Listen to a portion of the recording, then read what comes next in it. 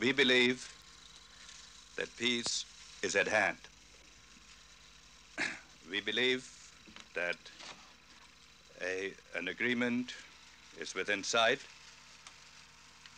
based on the May 8th proposals of the President and some adaptations of our January 25th proposal, which is just to all parties. Dr. Henry Kissinger, President Nixon's special advisor, announces what looks like the end of the Vietnam War. With the basic settlement between the United States and North Vietnam now agreed, America could be approaching the end of the longest war in its history. Peace is apparently at the tip of a pen. The only outstanding problem is how to get the South Vietnamese government to accept the political conditions attached to the ceasefire. But the general feeling is that Washington may well go ahead with or without the blessing of Saigon. Than those that have already been settled. If peace it proves to be, it'll be the end of one of the most controversial conflicts in American history, and the only war from which large numbers of the American people withdrew their support. Now that nearly all troops have returned home, there's time to consider how it all began. How did the world's most powerful country become so involved in a war that eventually sucked dry its economy, maimed its young men, and virtually tore apart the very soul of the nation?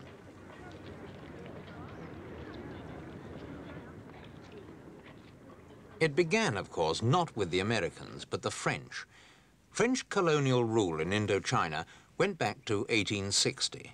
The Japanese took over for a while in World War II, but in 1945, the French administration returned to Saigon, capital of what was then Cochin, China. But the Vietnamese nationalists who'd fought the Japanese had no wish to exchange one foreign master for another, and many of them now turned against the French.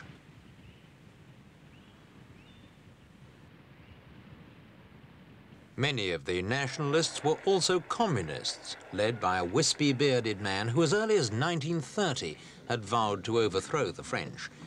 His name was Ho Chi Minh, and in 1945 he set up his own illegal government in Hanoi. Ho's government didn't last long, and he soon fled to the hills, where he directed a guerrilla campaign against French troops. The Vietnam War had begun.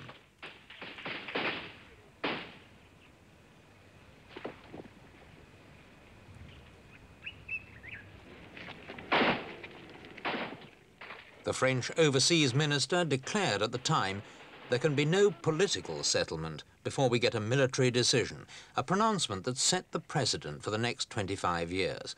Political developments, it seemed, could only be discussed once victory was achieved. It was a formula that ensured a long, drawn-out war.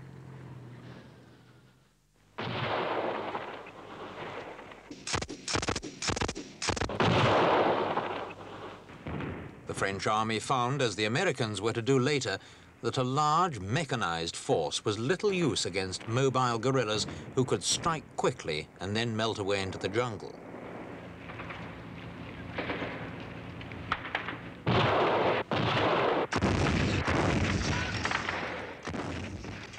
Soon, 150,000 French troops were trying to keep down a rebel force of less than a quarter that number.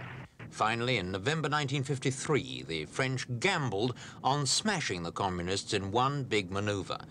7,000 French paratroops were dropped into Dien Bien Phu, a stronghold in the north, in the hope of luring the communists into a pitched battle where they'd presumably be at a disadvantage. The communist commander, General Giap, accepted the challenge, and the French soon found themselves under an unrelenting siege.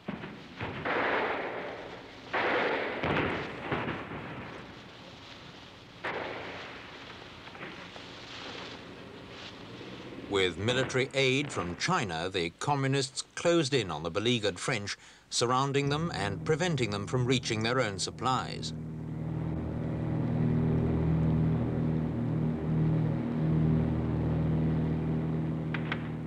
Dien Bien Phu saw some of the most heroic fighting of the French campaign in Indochina, but it wasn't enough to save the French cause.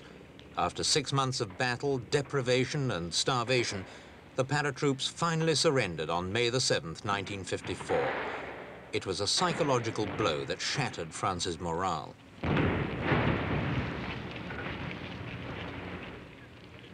Meanwhile, an international conference on Indochina had been arranged some months earlier, and by an ironic twist of fate actually opened a few days before the French defeat.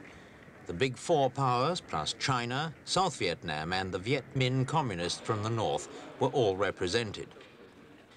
The French agreed to withdraw from Indochina, and the region was partitioned between two new states. The agreement provided for the temporary division of Vietnam at the 17th parallel. The north went to Ho's communists, Saigon to the South Vietnamese, and it was hoped both sides would unite in free elections within 2 years. Neither side was to accept military aid from other powers, nor allow foreign bases on its soil, and the neutrality of Laos and Cambodia was to be guaranteed. The United States bitterly opposed the settlement, and Secretary of State John Dulles actually described it as a defeat for American foreign policy. South Vietnam, too, dissociated itself from the final declaration of the conference.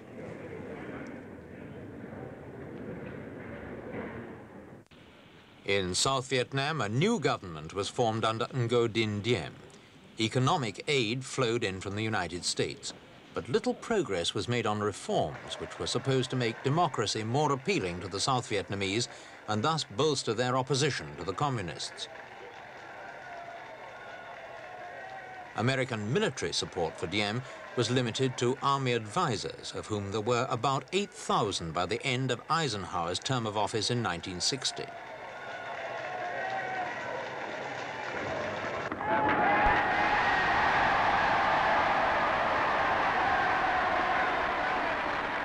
President Eisenhower had believed in the so-called domino theory, that if South Vietnam fell, other countries in Southeast Asia would inevitably follow. And when President Kennedy came to office, he too felt the need to reaffirm America's commitment. Let every nation know, whether it wishes us well or ill, that we shall pay any price, bear any burden, meet any hardship, support any friend, oppose any foe, to assure the survival and the success of liberty.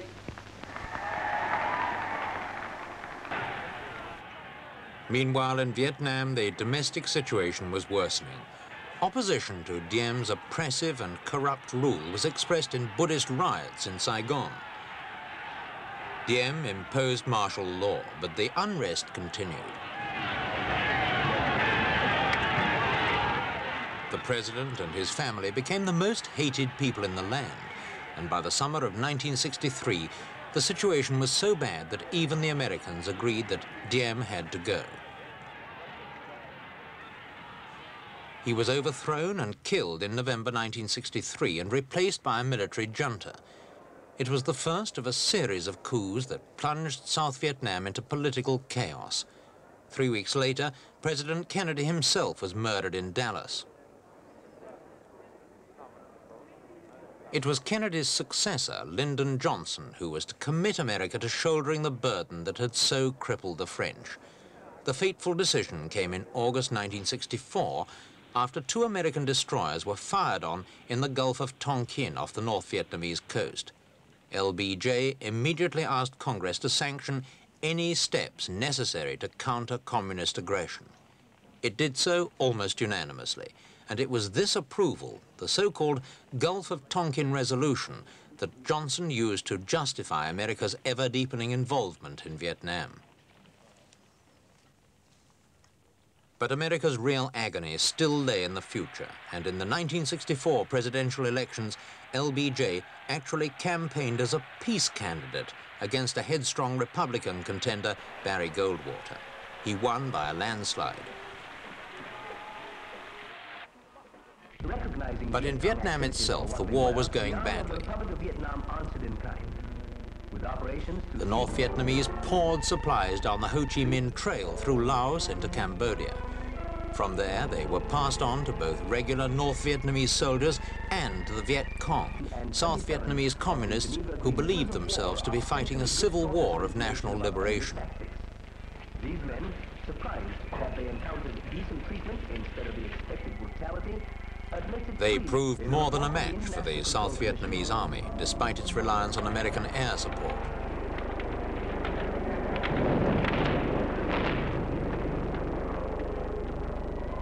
More U.S. advisors were sent to Vietnam. By the middle of 1965, they numbered about 50,000.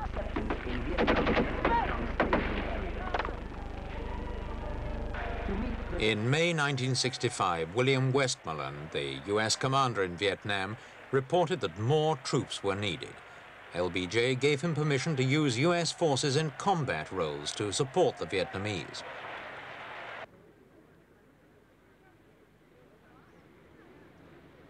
The first Marines came ashore at Da Nang Beach, and within a year, over 200,000 American troops had been committed directly to the struggle. Their role was to win a military victory from which would flow a favorable political settlement. The same mistakes that the French had made 15 years earlier were being repeated, only this time on a much larger scale.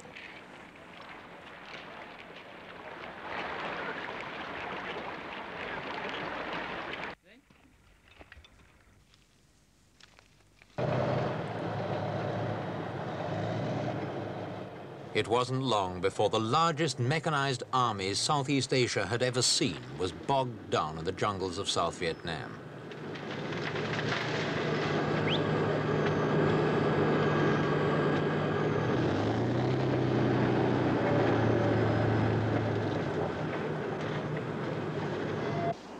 In the air, the Americans bombed the north to prevent the communists getting supplies through. Thousands of tons of explosives rained down from giant B-52s.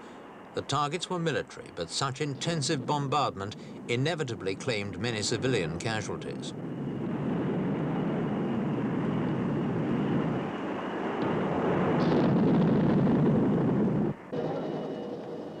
Between 1965 and 1968, American troop strength rose to over 500,000. Fleets of helicopters were brought in to form new air cavalry regiments, which it was hoped would cancel out the communist superior ability on the ground.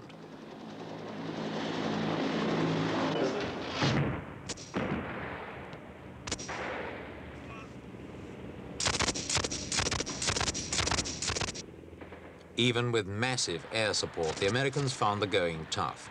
In the early days especially, they complained about the sort of help they were getting from their South Vietnamese counterparts. Lack of local knowledge and poor intelligence often meant that search and destroy operations ended disastrously in communist ambushes. American morale, never very high, dropped alarmingly as the casualties piled up.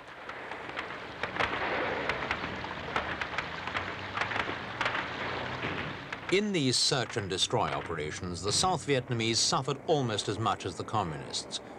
In an attempt to flush out suspected Viet Cong areas, whole villages were destroyed and their wretched inhabitants, if they survived at all, joined the growing ranks of refugees.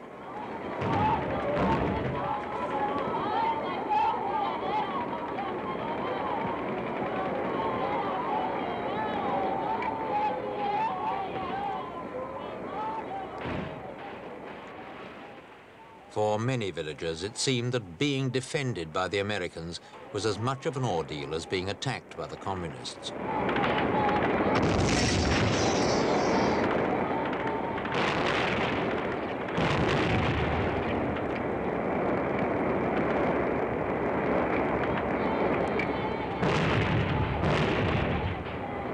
But despite these setbacks, the American leadership retained its faith in a military rather than a political solution to the war.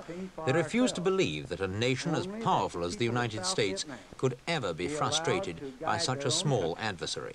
President Johnson put it like this: I wish it were possible to convince others with words of what we now find it necessary to say with guns and planes.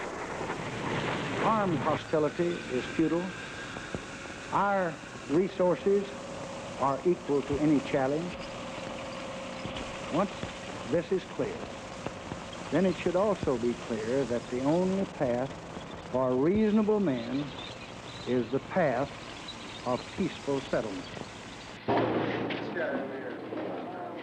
As the war gained in intensity, American casualties mounted. And these were not just neutral statistics released by the U.S. High Command in Saigon.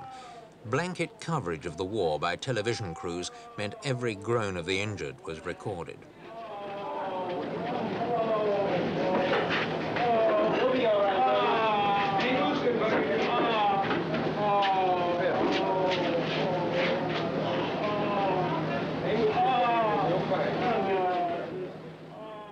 Scenes like these inside a U.S. field hospital reached American television screens with sickening frequency.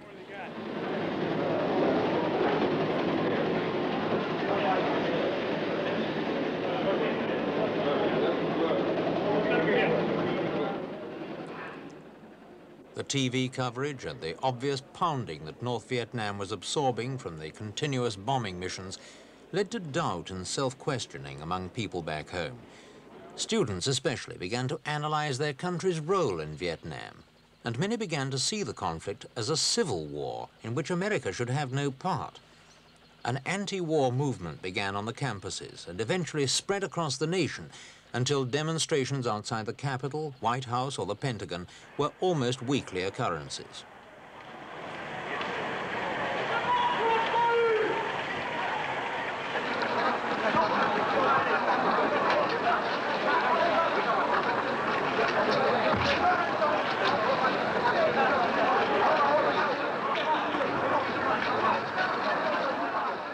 Dissent was not confined to the young.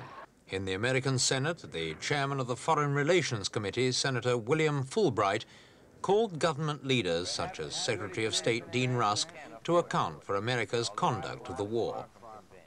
Fulbright wanted to know what self-interest America was defending in such a small country so far away from home. He asked, was it worth it? Can we afford the horrors which are being inflicted on the people of a poor and backward land, to say nothing of our own people? Can we afford the alienation of our allies, the neglect of our own deep domestic problems, and the disillusionment of our youth? Can we afford the loss of confidence in our government and institutions, the fading of hope and optimism, and the betrayal of our traditional values? We have undertaken not the task of the world policeman, but we have undertaken certain aspects of it. We have, over the years, under the Truman and Eisenhower administration, concluded certain treaties. Those were approved by overwhelming bipartisan majorities in the Senate. And those treaties call upon us to take action when certain things happen. In the case of Southeast Asia, if there's an aggression by armed attack, to take steps to meet the common danger. I don't know what would happen to the peace of the world if it should be discovered that our treaties do not mean anything. At the beginning of 1968, the communists launched what they called the long-awaited general offensive to overthrow the Saigon regime.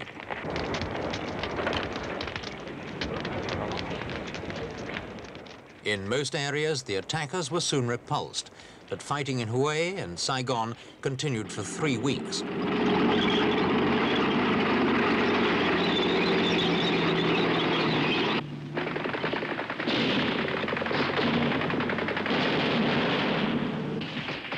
Communist losses were enormous, but Americans back home were shattered to see how far they were from the long-promised military victory. These setbacks had further political effects in America. In election year, peace candidates like Eugene McCarthy enjoyed resounding victories in the primary campaigns. President Johnson himself announced he wouldn't stand again, but would devote the rest of his term of office to seeking a peace formula. The bombing was halted, and the North Vietnamese were invited to peace talks in Paris. Preparations for the talks took months and produced few constructive suggestions. For several weeks, the negotiators actually argued about the shape of the table, and the first plenary session didn't open until February 1969. By that time, Richard Nixon was in the White House, carried there by his promise to the American electorate to end the war and win the peace. Within 6 months, he'd announced the first troop withdrawals, and in the next 3 years, 500,000 American soldiers returned home.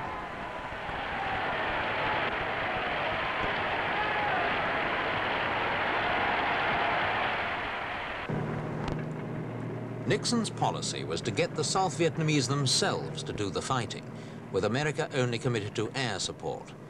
Vietnamization was the goal, but it could only be achieved if South Vietnam's army was given enough time to train and equip. To ensure this, President Nixon ordered American forces into Cambodia in May 1970 to seek out and destroy communist sanctuaries. It was the last big operation in which US troops played a combat role.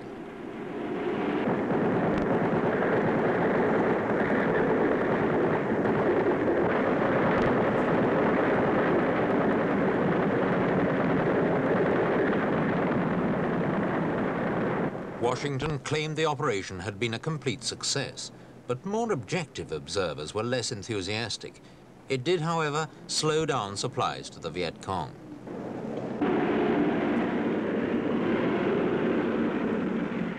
It wasn't until last year that South Vietnam's army was put to a major test on its own, and it failed disastrously when it tried to cut communist supply lines in Laos.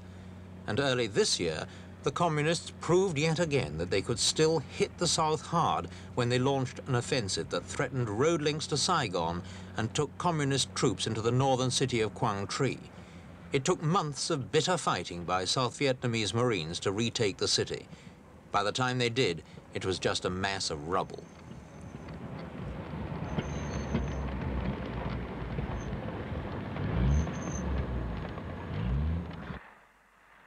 Meanwhile, peace moves were making some progress, largely through the efforts of Henry Kissinger, President Nixon's special advisor, who carried on a series of secret meetings with the North Vietnamese at which the ceasefire agreement gradually took shape.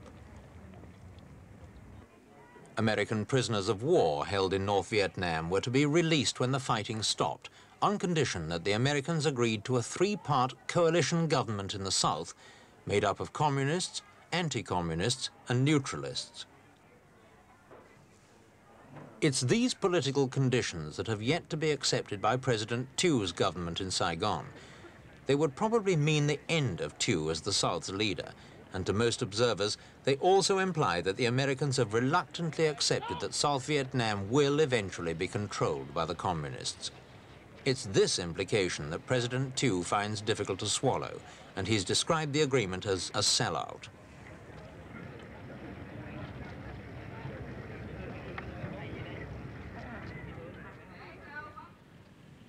The conflict, which has torn Vietnam apart over the last 2 decades, has ultimately been a battle for the hearts and minds of people like these, the ordinary Vietnamese peasants, who are, for the most part, completely indifferent to political ideologies.